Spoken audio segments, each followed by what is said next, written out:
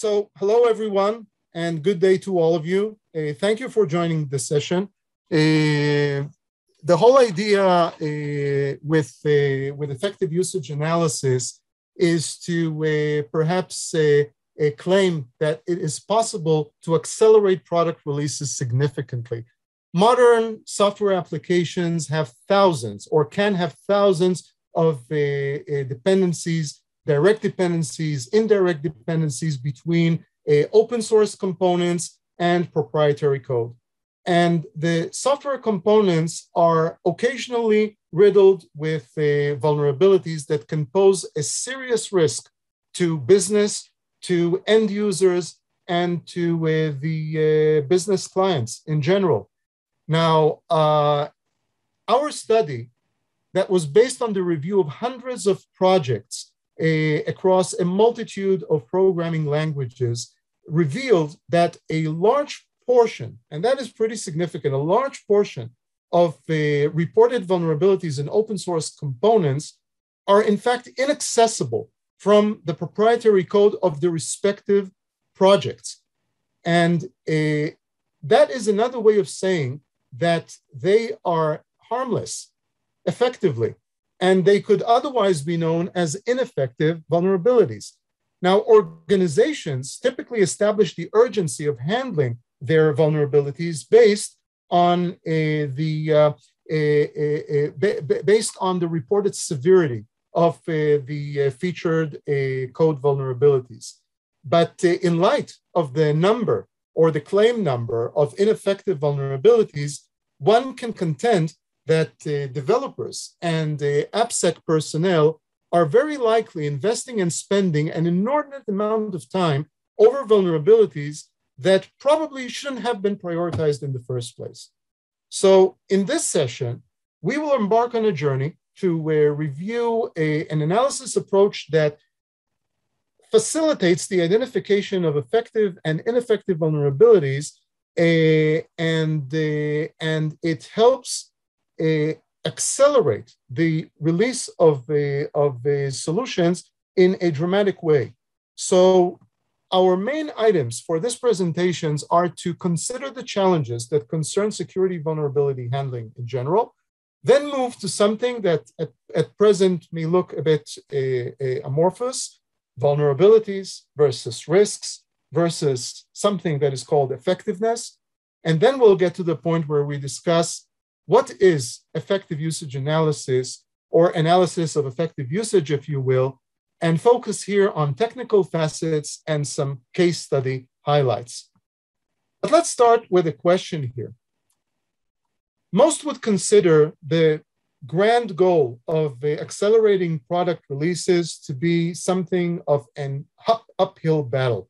And even though the person here on the screen, the depicted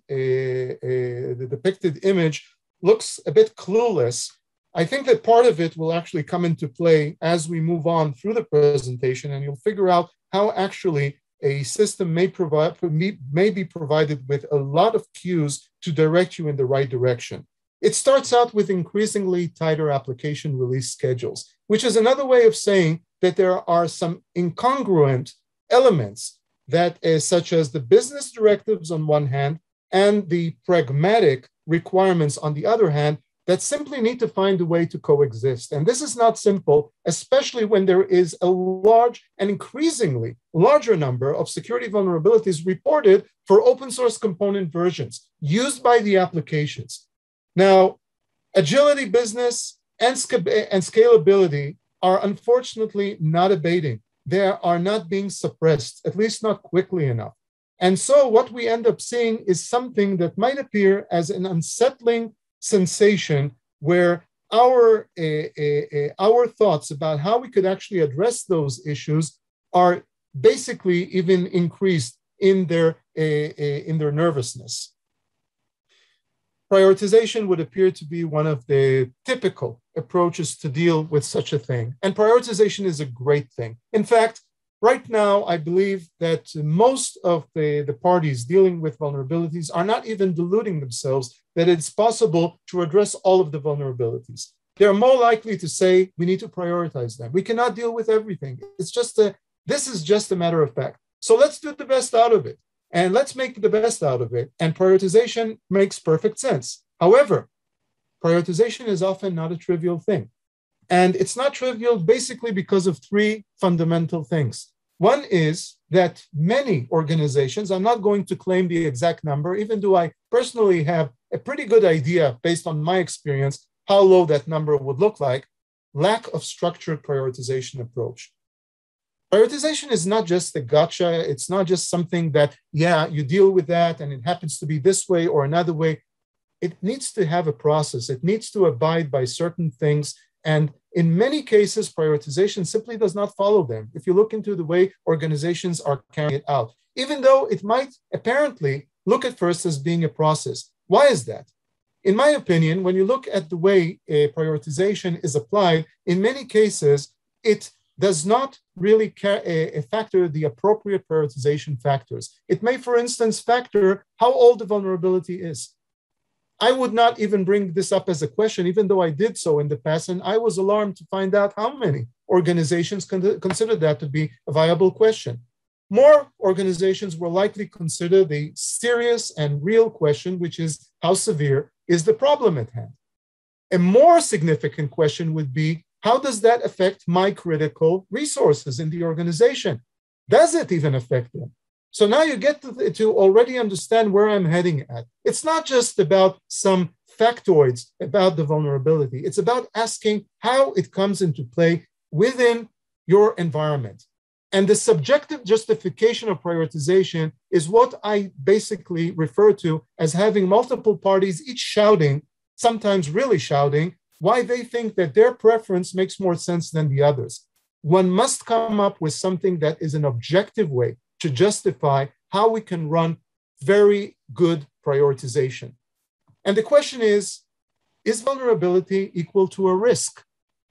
Some might say, yes, why not? They stand for similar things, right? I would actually contend that this is not so. Vulnerability stands for something that is, well, at least if you take my particular articulation of that, it's a way to define something that may happen, potentially. A risk is something that is more tangible. Right, this is my particular approach to that. But bear with me for a moment. Let's just assume, what if over a certain percentage of the vulnerabilities, reported vulnerabilities, do not end up being actual risks that need to be remediated? Think about that. And whatever the answer is, based on whatever number you decide to place in those placeholders, this will really accompany us throughout the rest of this presentation. My argument is that an application that features an open source component with reported vulnerabilities, that in itself does not imply that OSS, vulnerable code, is necessarily accessible by the proprietary code within that project. Please let me reiterate that part because it's significant. We're not saying something about the vulnerability. It is a reported, valid, bona fide vulnerability. It may just not be approached in a manner that really brings up risk here. And the end result or the byproduct of that statement is that such code may or may not pose a real threat. And the way it will do so, and our final conclusion will be based on the way the application's proprietary code is implemented. I would like to introduce the term vulnerability effectiveness.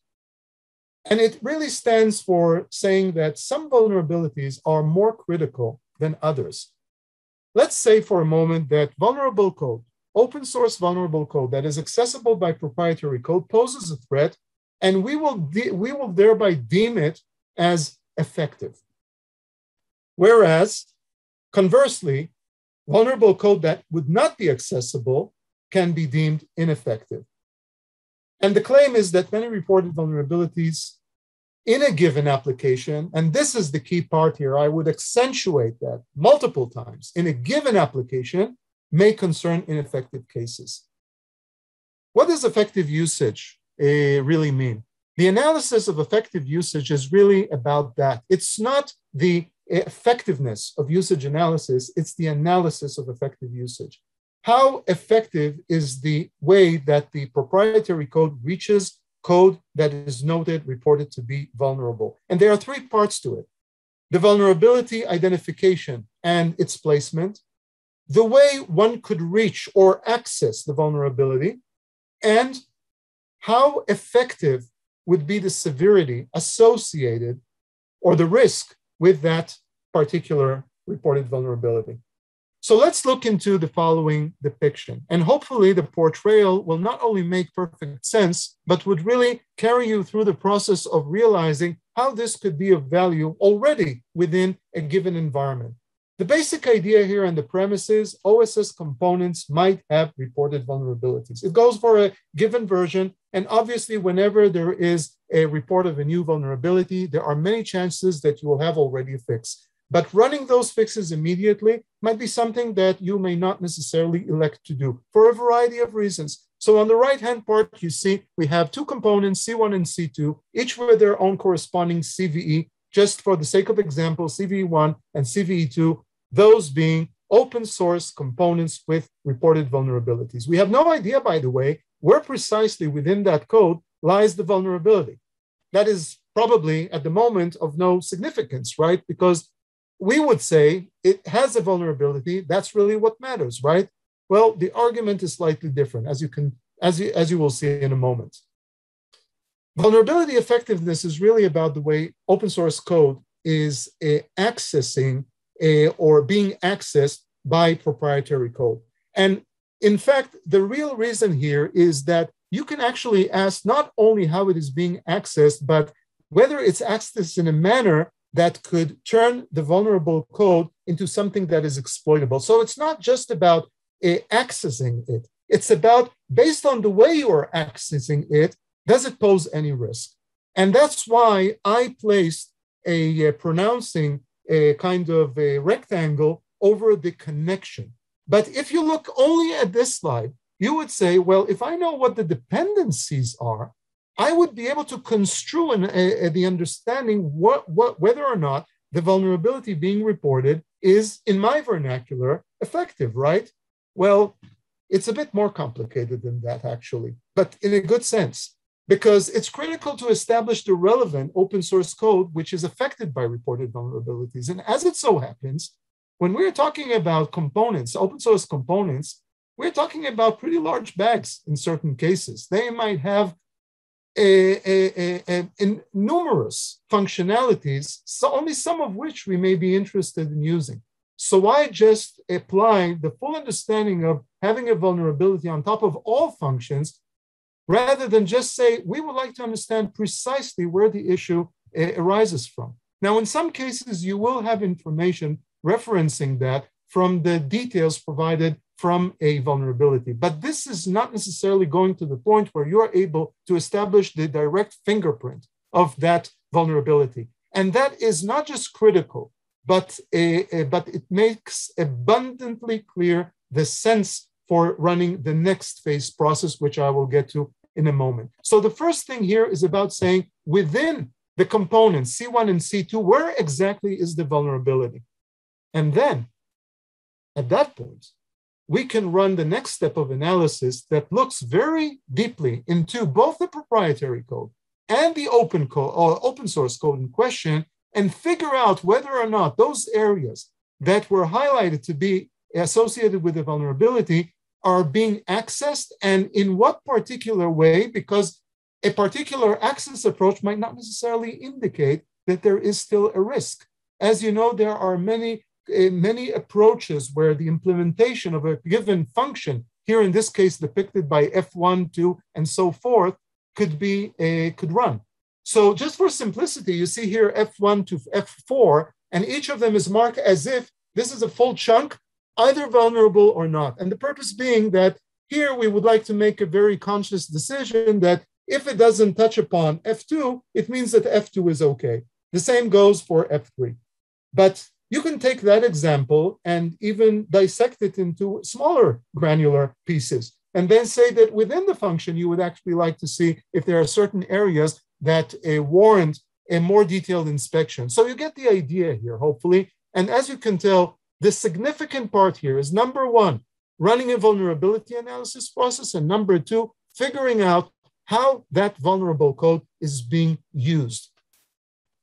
And the ultimate result here, and our conclusion, is that one of those cases, the one that is with C1, is deemed effective, because here the code from the application proprietary code, it reaches, it accesses F1, which has a reported vulnerability. And for the sake of this example, this is the granularity. However, when we look at the bottommost call made from the same application, we can see that even though C2 is in general with a vulnerability, the call does not go to that area that was considered a vulnerability, and therefore it is deemed ineffective. So that was a nice way to look into it. But as you can imagine, there is much more detail, much more technical things that are both interesting, but are both also important to understand what is the realm and purview of the issue and how it could actually come into play. So corresponding to the topics that were mentioned earlier, we have vulnerability analysis, code analysis, and risk analysis, all of which together collectively serve to be under the basis of a concept called effective usage analysis. So vulnerability analysis is about pinpointing the location of the actual code within open source which has a problem. And once that is done, it is expected to be captured, recorded within some form of a data store, along with the fingerprints that would allow the next phase, bear with me, to find out whether or not the code from the application actually leverages or avails themselves of that code in a manner that would be alarming. When we move to code analysis, we will see actually three facets. These are essentially the three facets of code analysis that, to be honest, are not necessarily just associated with this particular code analysis thing, but they are very important in the context of effective usage. One is coverage. We will deal with that in a moment. Special language facets. These are different things. One would be the analysis approach and how wide the coverage would be. Another thing is, are we covering multiple language? It's not a product question, by the way. Some may think languages, well, we can have it for one language, for two language. That's not the idea here. The idea is, as you perfectly well know, many applications today are basically comprised of multiple languages. So, and different constituent parts of the application may be captured in different code bases. So being able conceptually to run a process that would be able to analyze multiple languages is of significance. It could be, and it happens to be, part of what the overall concept is really all about.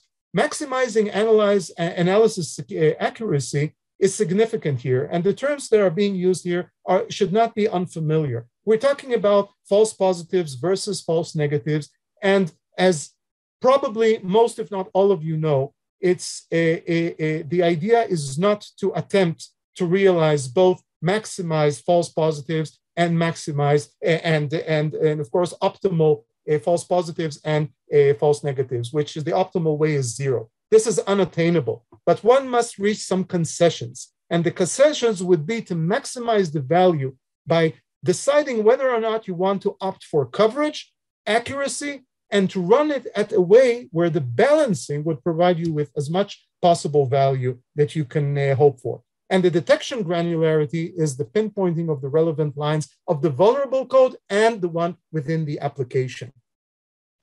I actually jumped, let me go back for it just for a moment scale.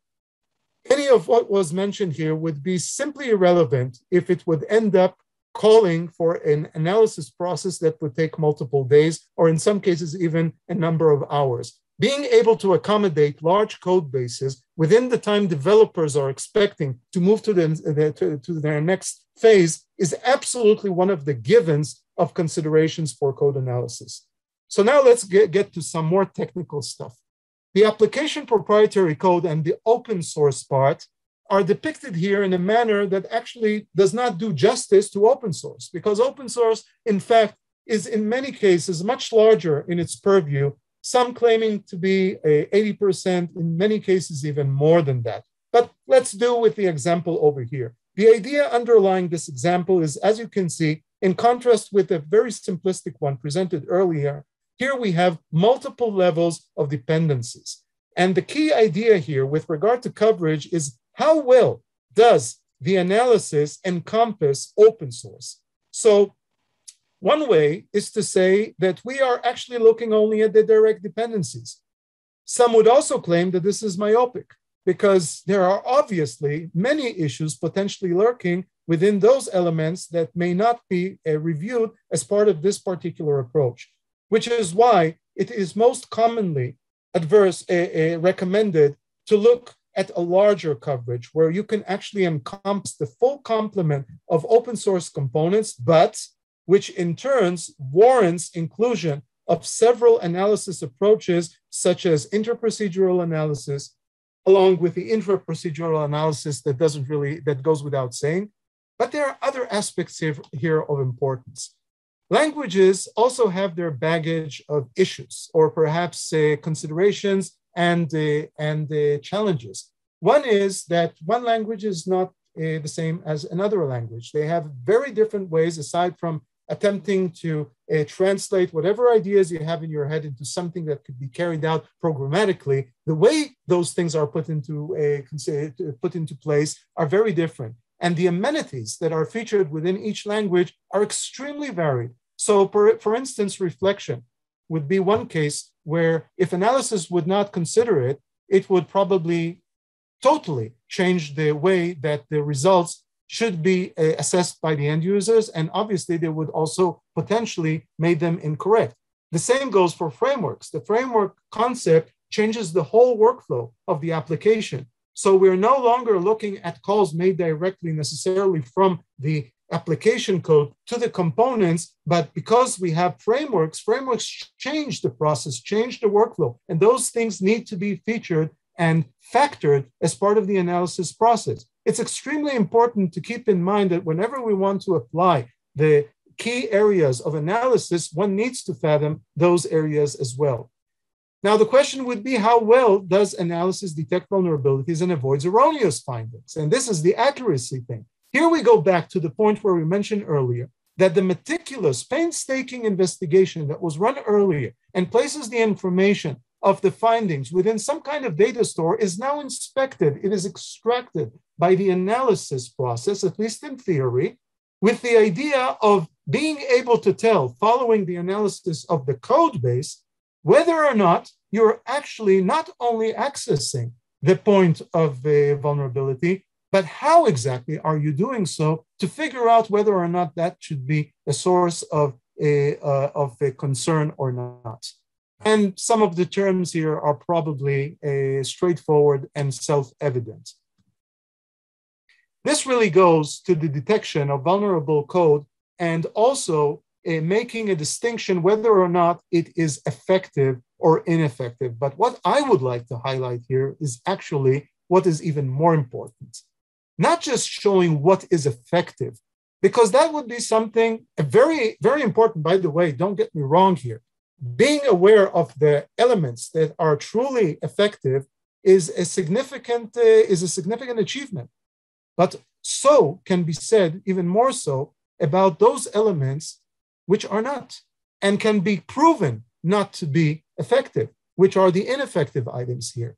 So by being able to subject the code of the open source and the proprietary code to analysis that would guarantee 100% that whatever is marked as ineffective is indeed so, that will allow you to put it aside and to lower dramatically the number of items that you need to deal with. This is where we get to the area of prioritization, which, by the way, at this point is still not prioritization. It's about moving aside those items even before you start with prioritization because you don't want to deal with them. So you reduce your the overall work pretty significantly. However, those elements that are retained following this step are those elements that are associated with the third part of usage analysis, which is the risk analysis thing. And here you can take whatever elements that would be considered theoretically in a solution, such as business impact, reported severity, whatever else options you have in mind, and then apply them to those elements that were found to realize what is truly and utterly the severity which is effective. And this is really what the whole idea behind this is all about. Now, it would only be sensible at this point, following especially the earlier slide that asked the question, what if? So we ran a process where hundreds of real-world projects were put to test, and I think that you will find the information enlightening. So the number of, or perhaps more importantly, you can look at the number below. I think it speaks for itself, but a significant amount of reported vulnerabilities, in this case for Java, but it is interesting to review the results for other languages as well, were analyzed and found to be ineffective. Now try to apply this number, and you know what, be even forgiving with regard to that number, even though I can tell you that theoretically, the number could be even higher than that. But let's even say, for the sake of example, that you would even reduce it by half. Who would not consider a way to just ditch some of the elements that are currently garnering the focus of developers and may not necessarily require attention from a remediation perspective? This is really what this idea is all about. And this is the potential and the concept of effective usage and the analysis of effective usage. The business angle of this can be proved to be extremely valuable. And you can see here just but 2 points that give you some food of thought. Maximized AppSec team productivity. You have more time. You have more time to dedicate the effort on areas that concern productivity. Another thing is maximize time for handling, forgive me for saying, the real vulnerabilities. Of course, all of the vulnerabilities, including ineffective, are real vulnerabilities. Let me just stress that. Should there be a single change in a line of code, it may or might, depending on the way you look at it, render what was the early result from the analysis no longer applicable, because at that point, that change could render what was previously an ineffective vulnerability to turn it into an effective vulnerability. But that's the power as well. That's why I emphasized so many times the notion of within the application, within the context of the application, and why the effectiveness is so significant here.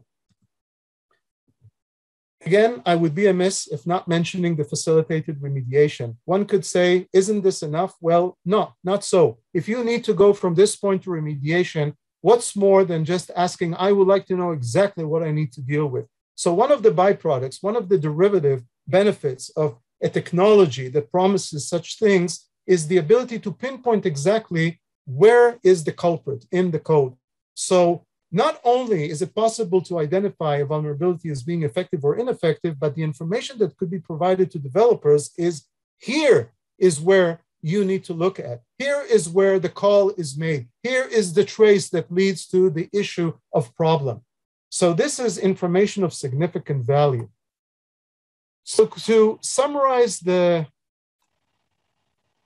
probably quite a few topics that we covered as part of this session, the analysis of effective usage truly facilitates, is believed to truly facilitate the classification of critical threats, but importantly, it manages to improve also prioritization. The effective usage analysis itself is not a prioritization per se, but some would argue that the concept is even better because it moves aside things that are not germane to the process of remediation. However, it does leave elements that when factoring the third part of effective usage, which is the risk analysis, do end up providing the means for effective risk-based remediation and, of course, prioritization. Analysis of effective usage can also go a very long way towards eliminating efficiencies. And those efficiencies concern ineffective vulnerabilities. And finally, analysis of effective usage can help organizations realize better scheduling goals via better utilization of resources. Thank you very much.